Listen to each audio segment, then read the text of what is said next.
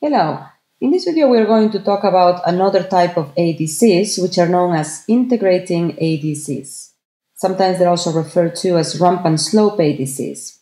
And the key characteristic of these circuits with respect to other ADCs is that they tend to have higher precision at the expense of speed.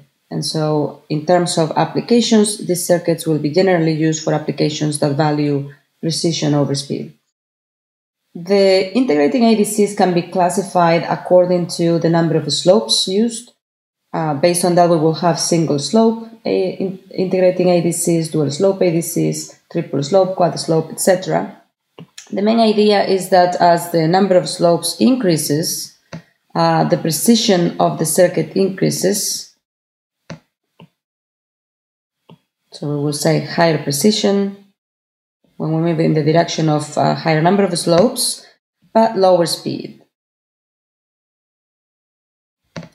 And as we shall see, in terms of ADCs, we typically measure the speed in terms of the conversion rate, which is the time it takes for an analog sample to be converted into the digital form. We're going to focus on the single slope and dual slope versions. And as we shall see, in the case of the single slope, we have a reference signal that gets integrated. That's what they're called. It's called an integrating ADC. In the case of the dual slope, the signal that gets integrated is the analog input signal. So let's start with the single slope ADC.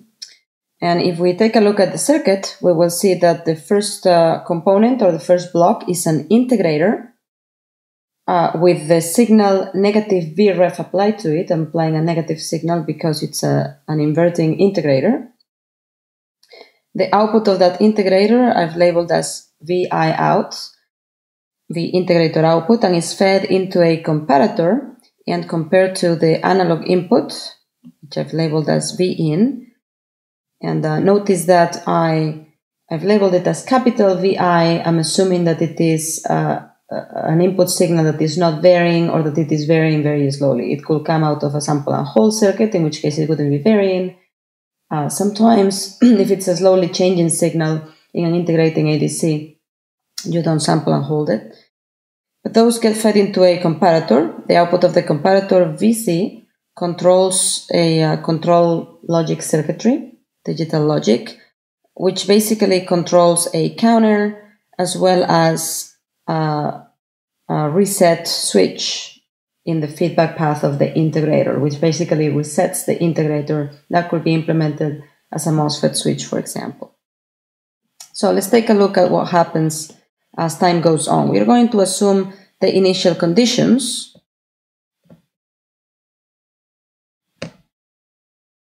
That the integrator is originally reset and the counter is reset, so at time equals 0. I'm going to assume that Vi out, which is the output of my integrator, is equal to 0. My counter is equal to 0, which means my digital output, I'm going to refer to it as simply capital D.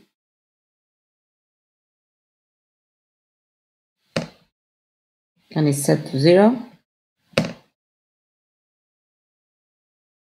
And the output of my comparator, which I have labeled VC, is originally, since everything is set to 0, I'm going to assume I have a positive value for my analog input voltage V in, and therefore my output of the comparator is set to high.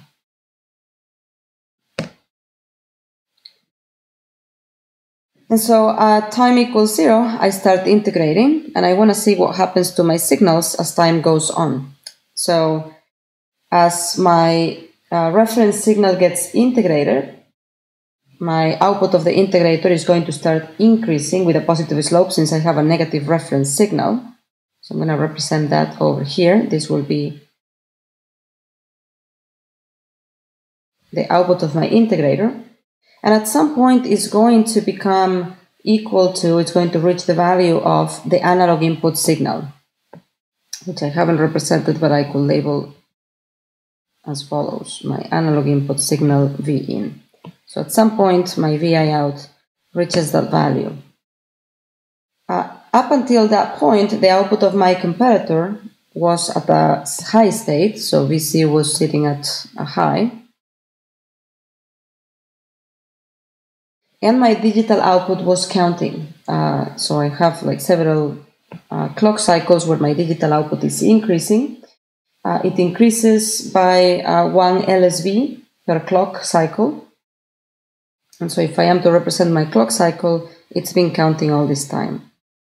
1 clock cycle, which corresponds to 1 LSB increasing my VI out, another clock cycle, another LSB, another clock cycle, etc.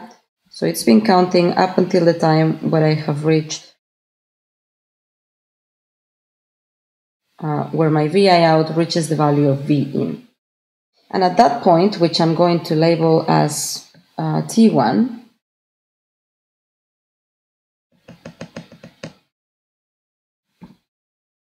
it's T1, that's 0. So we said integrator starts integrating,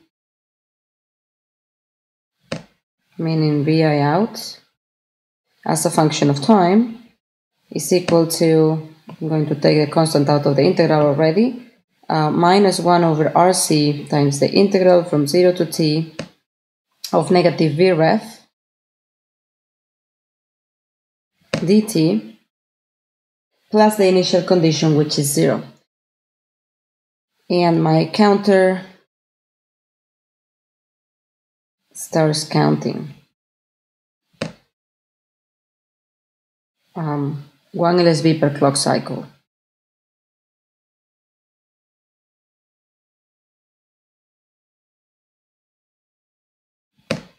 Right, and we said that at t equals t1, Vi out becomes greater than V in, and therefore the output of my comparator, Vc, toggles to low.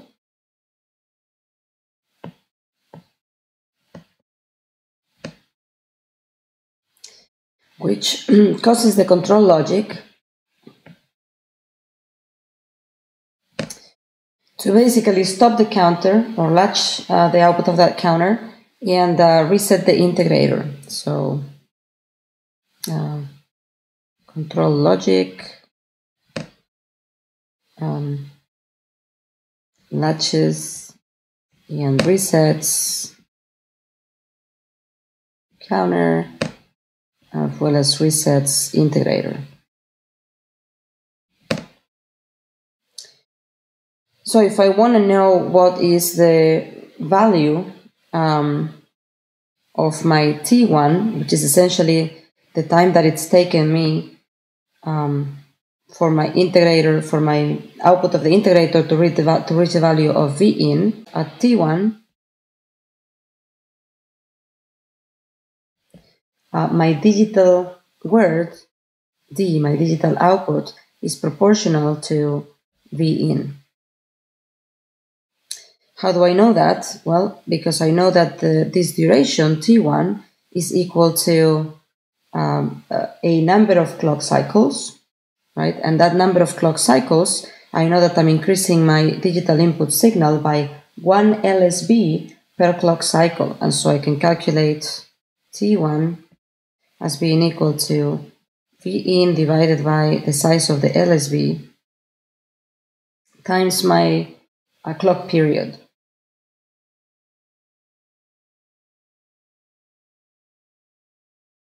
Now my LSB, I can calculate as always, is going to be equal to Vref, the reference voltage, which is the full scale voltage, divided by 2 to the n, which is the number of possible digital states, n being the number of bits in the digital word. And so I can substitute this into the expression above, and therefore I know that my T1 is equal to V in divided by Vref times T clock times 2 to the power of n.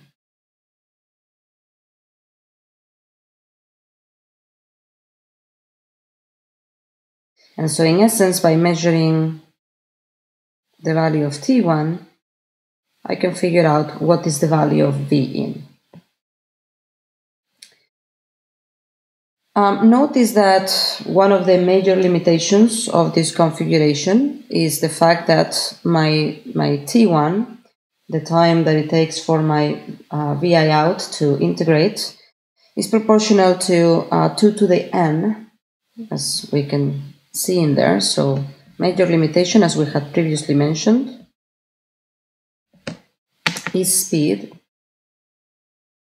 We need to allow for 2 to the n clock cycles. T1 is proportional to 2 to the n times the clock period. Another limitation of this circuit is that the precision is limited, as we shall see, compared to a dual slope, because there are different sources of error that play a role in the computation of the T1 and therefore the computation of V in. Multiple sources of error, I should say.